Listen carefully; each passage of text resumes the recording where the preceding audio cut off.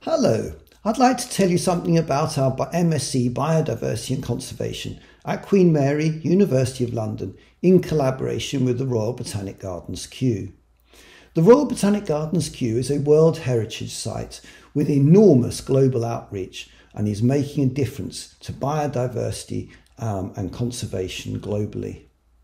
At Queen Mary, which is a Russell Group university, we have deep expertise in ecology, evolution and biodiversity, genomics and many fields related to that.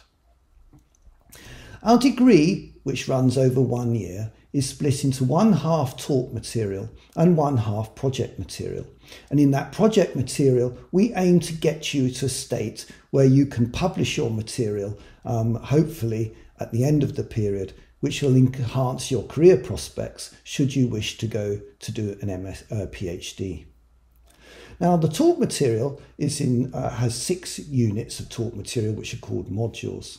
4 of those modules are before Christmas and 2 are after Christmas. So you start in September, you do 4 modules till Christmas. And the module structures are each 2 weeks of talk material, followed by 1 week of self-directed learning, where you'll submit a major piece of coursework. Then you move on to the next module. At the end of the first 4 modules running up to Christmas, you will become expert in the cutting edge understanding of biodiversity and conservation, the latest published research on statistics and data analysis to prepare you for doing your project work, on things like red listing. And also you can choose 1 of 2 streams, a stream which is more practical based. For example, how do you actually monitor conservation value of land? Or more theoretical side, for example, what happens if a species moves in or out of a food web? How does it affect that food web structure? After Christmas, there's another module of this type, and then you begin your project. During your project phase, you will also go to a field trip, and you'll have a choice of one of two field trips.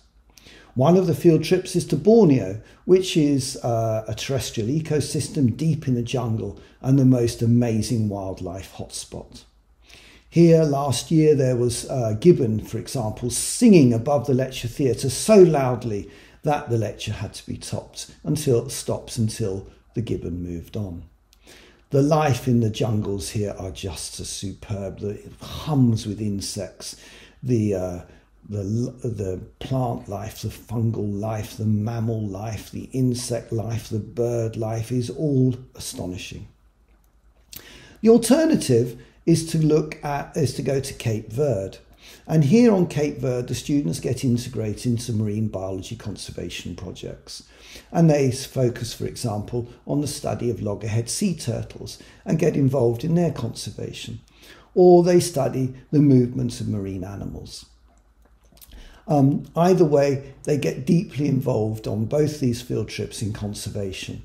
For example, back to Borneo, students can choose to study what happens when the jungle gets trashed, cut down or converted to other uses, what happens to the biodiversity.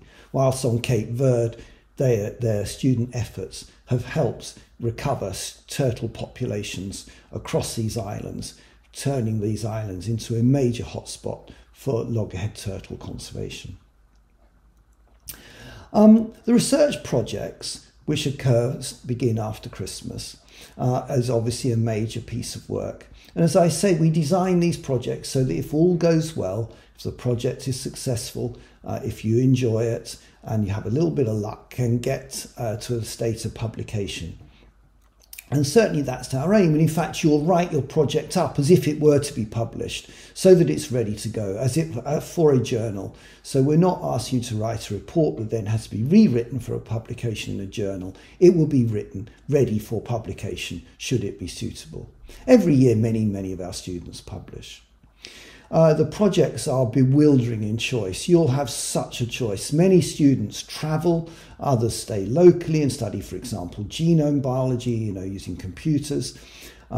Still others will be doing ecology projects, evolution projects. It goes on and on. Your problem will be choice in projects rather than anything else. You'll want to do so many of the projects and you'll have to choose.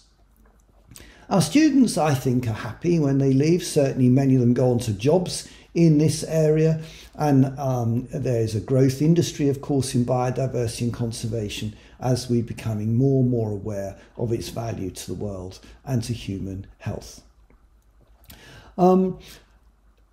Many students go on to do PhDs. Others have careers in biodiversity and conservation in industry, in biotechnology industries, for example, in conservation organisations around the world, in botanic gardens, in zoological institutes and institutes of all sorts, universities, conservation organisation, government organisations, and so on.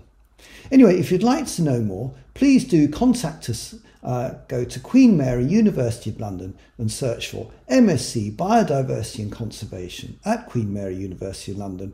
Find out more and see when our next open days will be, where you can meet us and ask us questions. Thank you. Goodbye.